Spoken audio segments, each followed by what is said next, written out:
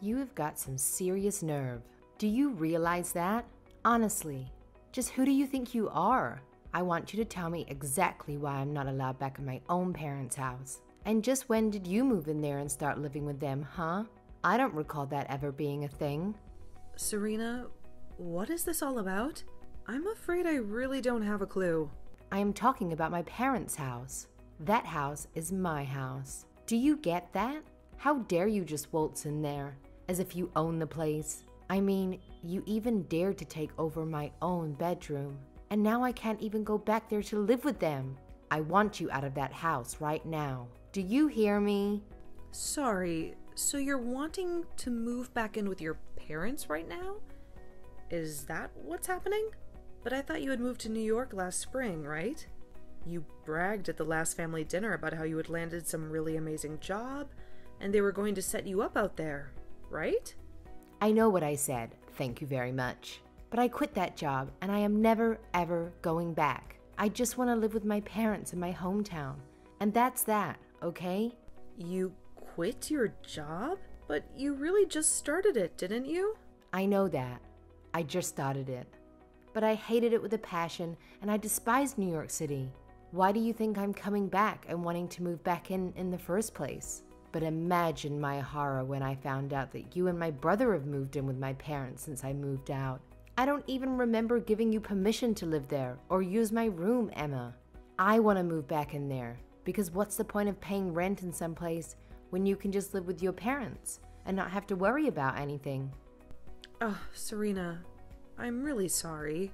I thought that Carter would have informed you that we were moving in already. But yeah, we all agreed to do this after you moved out for your job in the big city.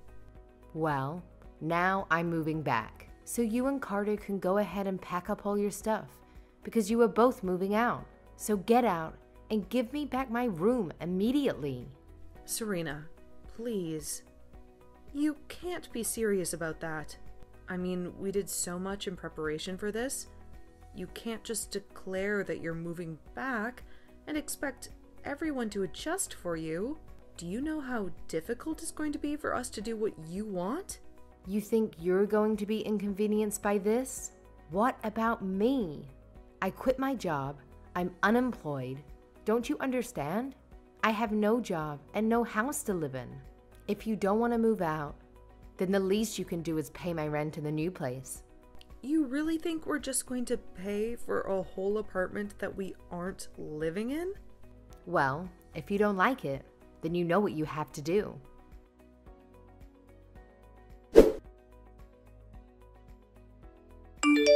Emma, are you there? I really am sorry to disturb you like this while you're at work, but I have something that I urgently need to talk to you about. You didn't by any chance happen to get some messages from Serena, did you? Yes. We were actually just having a heated conversation not that long ago, if you really want to know. She told me that she was going to be moving back in, and that she demanded us out of the house. She said that if we didn't want to do that, then we could just pay her rent for where she's at now.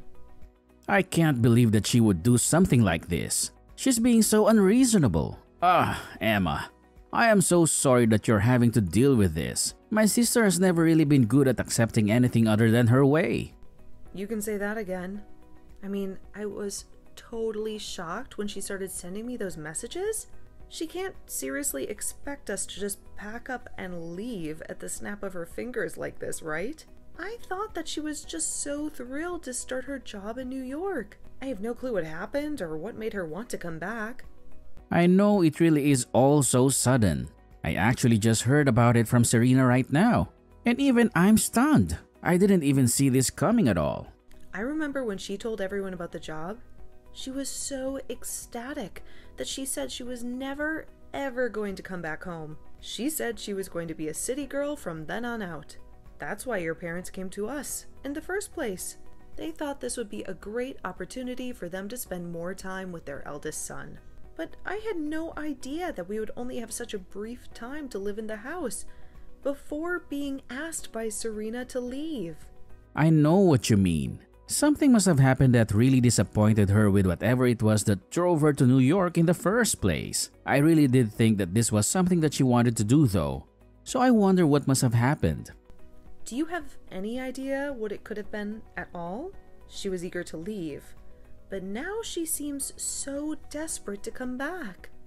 Well, the thing about Serena is that around these parts, she's really smart and beautiful, right? She was actually always talking, ever since she was little, about wanting to go to the big city and make it big. But I guess that maybe she was just overwhelmed by how many kinds of different people there are in a place like that. Maybe she realized that her smarts and looks wouldn't take her as far there as they had here, and she got a bit scared. Or maybe there was something about the job that just made her really want to quit and come home. You really think that's what it could have been? That she just got her ego hurt a little? I really have no idea what it is with her. But I guess now that she's made up her mind, do you think you can move out of the house? Maybe? Wait. What? Carter, please tell me you're kidding, right? Of course, I'm not going to just move out of the house. That's absurd. I literally got a new job just so you and I could move out here together. Remember? I know, but it's just, well, it's kind of out of our control now, really. I tried telling Serena that this was our home now, but she just wasn't hearing it at all. So I think you just don't really have a choice anymore. So you're really telling me that I need to move out of the house to make room for your sister? Your parents begged for you and me to come and live with them. And now you're saying you want to end it? I get that Serena is feeling down, but this is all just so rude. It isn't fair at all. Oh, come on now, Emma. Don't be such a crybaby about this. It's not like anyone is forcing you to do anything. I just asked if you could move out, that is all. And that's still super rude of you. I mean, how could you even ask me that? I know. But neither of us had any idea that Serena was going to come back, right? We thought that she was going to be in New York for the rest of her life. But now she's not. Besides, just think of how lonely my dad is without his daughter around. Don't you dare start with me, Carter. I was totally opposed to moving in with your parents this whole time, but you kept pushing me to do it over and over again.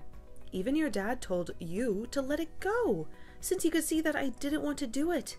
You even promised to do all the housekeeping if I did agree to move in with your parents. But instead, I've been doing most of it all the time. Okay, I get it already. I was just asking because I thought you might say yes if it was from me, but I'm sorry for even bringing it up. I really didn't think that you would lose it on me like this is all. What do you mean? Why are you trying to act as if I'm in the wrong for not wanting to move out? Because this is my little sister coming back to live with the family. But I guess I'll just have to tell her that you're rejecting to move out and that she'll just have to wish for good luck finding a place to live. I'm sure that that will solve this whole situation. Don't you think? Carter, why are you doing this? You're really making me feel guilty about just not wanting to move away for this?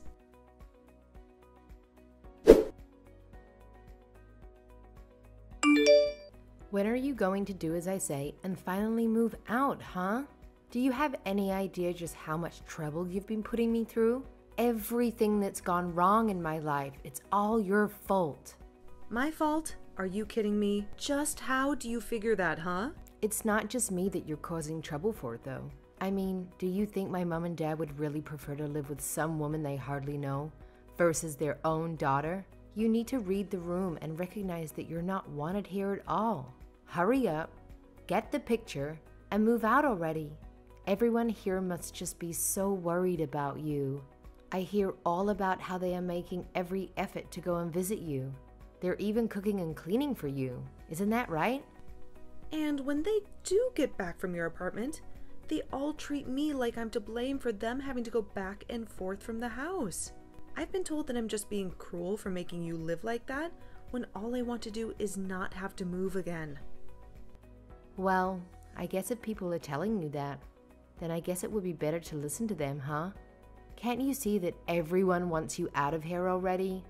It would make everything easier for everyone if you were gone. And even your own brother is starting to go back on his word even more.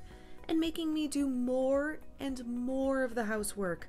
And even though he's cooking for me as well, I've been getting more and more instant noodles. And that's it.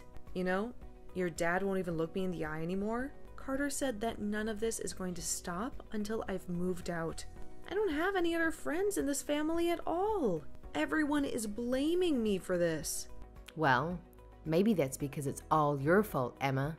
If you would just move out of the house, then all of this would come to an end. I mean, are you really so lazy that having to do your own housework and cooking is all that upsetting for you? You don't contribute anything at all while you leech off my family, and you think you have the right to complain? I have no idea how you were raised, but you really need to get a grip on reality if you think this is okay. Hold on a second.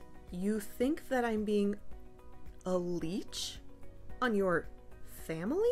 Well, of course you are. You refuse to move out, do any chores or cooking. Meanwhile, you eat all the food and sleep in a bed under their roof. What else do you call that but a leech? A freeloader? And everyone knows it too, because you're taking from everyone. When are you going to wake up and realize that nobody wants you around? You have no idea what you're talking about at all. I have no idea where everyone is being so cruel to me. I am sick and tired of your complaints. Just shut up and leave already. I mean, why haven't you moved out already? Oh, don't you worry. I'm going back to my parents' house right now. I can't deal with this anymore.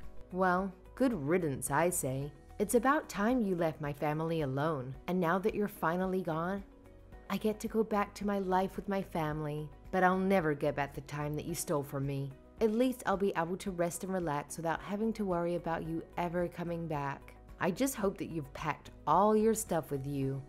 Oh, don't you worry about that.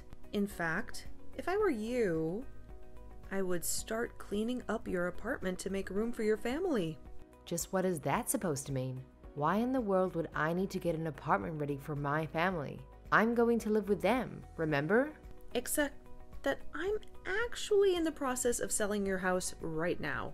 So I'm afraid that your family won't have anywhere else to live. You all better start looking for a new place. Oh wait, what? Seriously? What are you even talking about? What do you mean? You sold my family's house? That doesn't make any sense. Do you have the right to do that? I mean, I know you're upset that you're getting thrown out, but there's no need to make up a huge lie like this. I'm not lying about anything, Serena. It was my name on the house's deed. You see? This still doesn't make any sense at all. Why would your name be on the house's deed? You really don't pay attention to anything that goes on with your family that doesn't concern you, do you? I took over the deed to the house from the moment Carter and I moved in with them. In fact, it was your family that forced me to do that, if you really want to know. I'm confused. Why would they do that? Why would they want your name on the deed?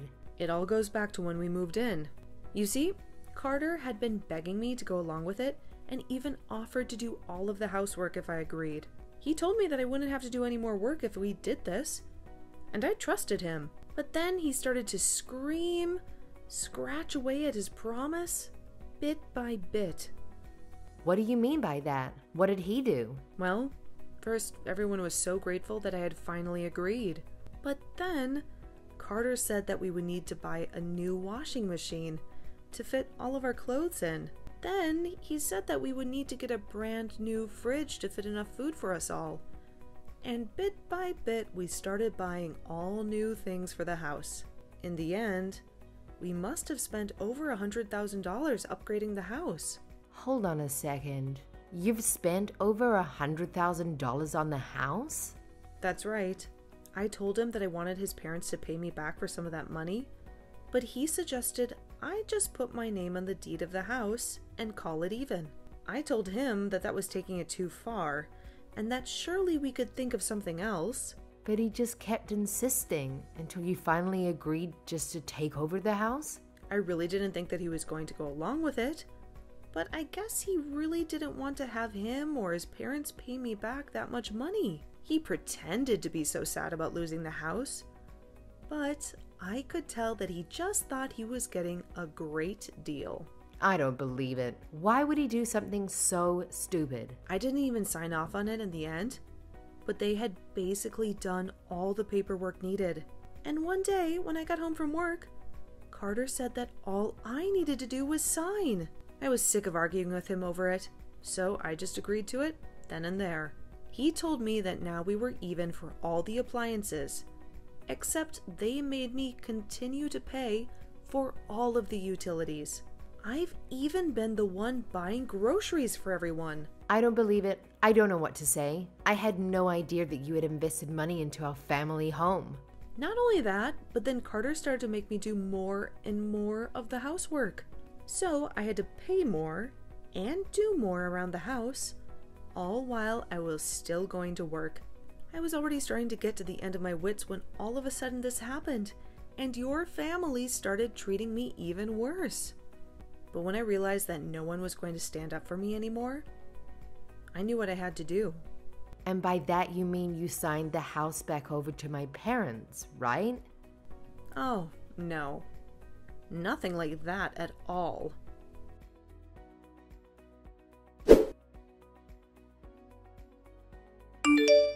Emma, what in the world is happening here? I just got a call from Serena, and she told me that you informed her that you were putting our house on the market. Have you lost your mind? If you really wanted to leave us for good, you could have just handed over the house to us. You don't have to get rid of it.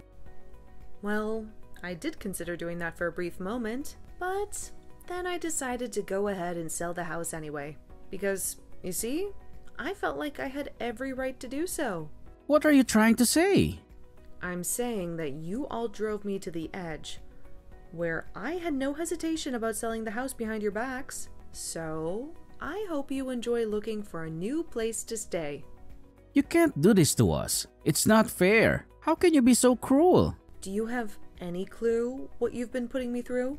You pleaded with me to move in with your parents when you knew how much I hated the idea. And then you acted like I was a burden for not wanting to move out. I can't bear the thought of spending another day in this house with any of you. Emma, please, just wait. We can talk about this, can't we? You have to know that I'm so sorry for everything that happened until now. I really had no idea that you felt this way. I'm sorry for making you move in with my family. But you don't have to do this. It's too late.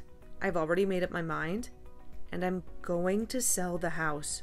I don't care what you say to me, or how many times you beg for forgiveness. Is this about money? We can pay you back for all the things that you bought. I swear, we can. You just have to give us some time, that's all. I don't want to listen to you, and that won't change how angry I am with you. Now, if you don't mind, I have better things to do than talk in circles with you.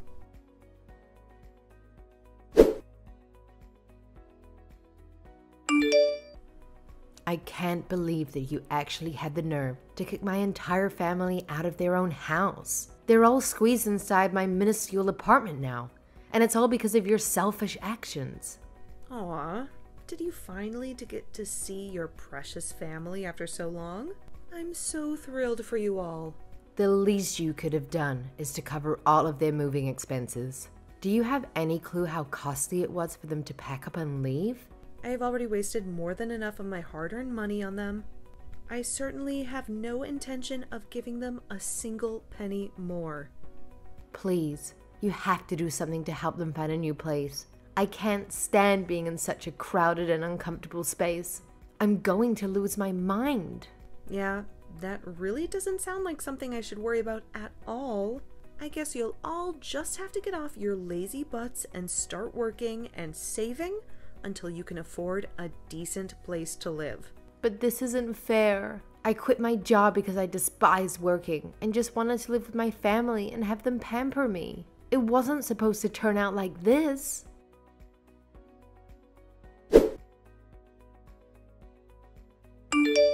A short time after that, Carter and I put an end to our marriage about a week after my final conversation with Serena. Carter's entire family came to my door and pleaded with me to forgive them for their mistreatment of me. I told them that I wasn't going to discuss anything with them until the divorce papers were officially signed by both of us. After Carter reluctantly did so, I told him that I would need a few days to think about what to do next.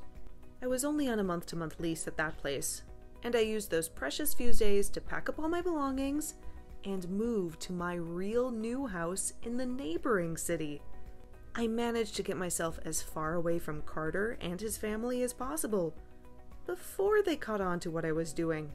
I changed my phone number and took every precaution I could to make sure they would never track me down again.